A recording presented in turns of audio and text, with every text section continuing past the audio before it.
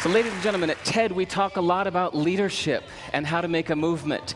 So let's watch a movement happen, start to finish, in under 3 minutes and dissect some lessons from it. First, of course you know, a leader needs the guts to stand out and be ridiculed. But what he's doing is so easy to follow. So here's his first follower with a crucial role. He's going to show everyone else how to follow.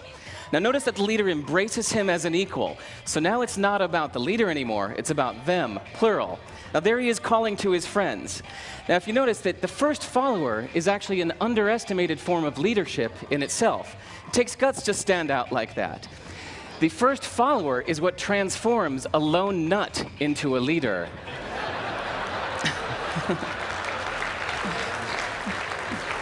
And here comes a second follower. Now it's not a lone nut, it's not two nuts, 3 is a crowd, and a crowd is news. So a movement must be public.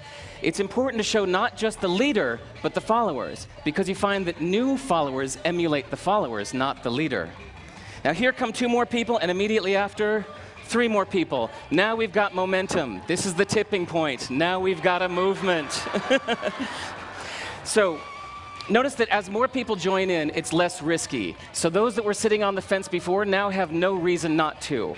They won't stand out, they won't be ridiculed, but they will be part of the in crowd if they hurry.